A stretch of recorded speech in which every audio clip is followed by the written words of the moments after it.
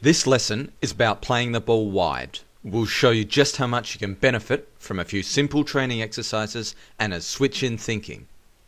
In this exercise, I'm playing the ball down the middle of the table.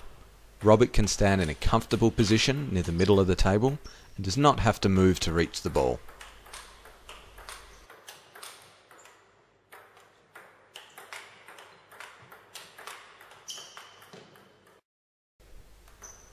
Here I'm hitting the ball near the corners of the table.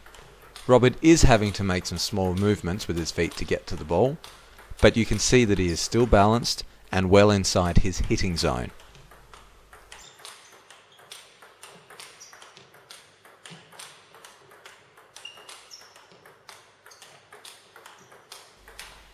I'm now aiming to hit the ball outside the line of the table. I'm coming around the ball using side spin to curl the ball outwards and away from my opponent. Robert's need to move to the ball has significantly increased. That's a double win for me. He has to move to the ball and move back from the ball to maintain good table position. Moving the opponent out of his comfort zone is so important. It weakens the quality and power of the shots he can play, makes his recovery slower, and will tire him out. Generating the outwards curl on the ball is the real secret behind playing the ball wide. The wrist is a great tool for many shots. It's also the key to this one. Let's look at 4 variations. Forehand hook.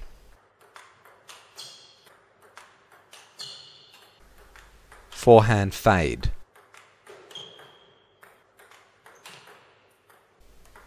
Backhand hook. Backhand fade. The forehand hook is the shot where you'll be able to get the most curl out of all the wide shots. Make contact on the side of the ball. This can be adjusted to a little bit higher or lower depending on the height of the ball coming towards you, but always make sure to hit it on the side. It is generally a good idea to drop your wrist and use your wrist to come around the side and the back of the ball. Don't try to hit the ball too hard. It's just like turning a corner in a car. The slower you go, the more the wheels will turn. You'll get maximum curl on your shot if you hit the ball a bit slower. Keep your wrist and arm as relaxed as possible. You'll be able to generate the most amount of curl that way. The length of the table is also important here. The shorter the ball, the more the ball will curl away from your opponent before they get a chance to swing at it. To play the forehand fade, lift your wrist higher rather than dropping it like you did with the forehand hook. You're aiming to hit the ball on the side here as well.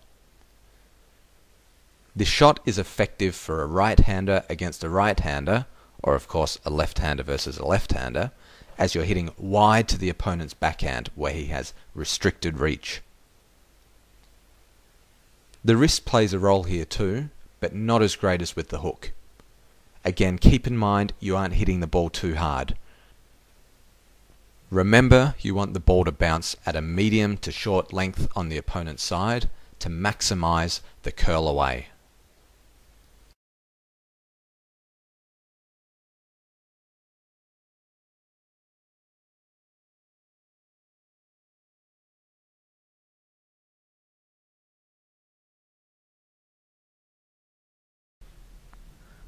The backhand hook is all about the wrist. It's a similar movement to throwing a frisbee. As long as you're relaxed, your hand and racket will naturally rotate around your wrist.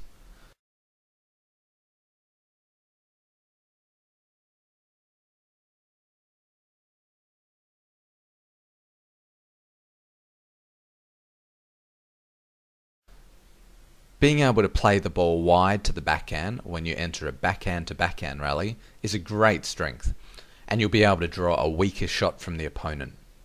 This would be the one shot in my game that I win the most points with.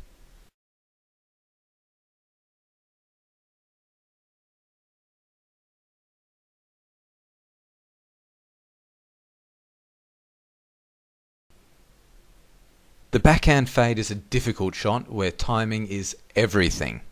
You're relying on a thin contact on the ball, and are often having to hit across the path of the ball, which means an even thinner, more precise contact is needed.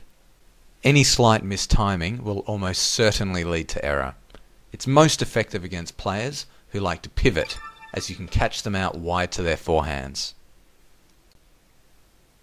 It's an important shot as there really aren't many players around who do it well. That also means that opponents usually don't expect this shot, which gives you an advantage. Remember, playing shots that your opponent finds difficult to face is at least half the battle won.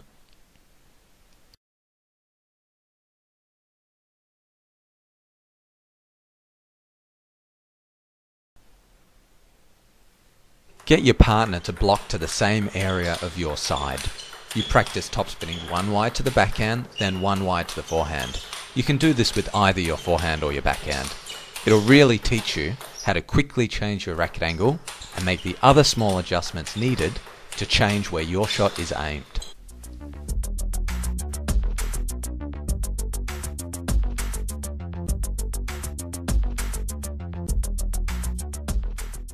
If you've enjoyed this tutorial and would like to see more instructional videos by William Hensel and Clarke, you can go to ttedge.com.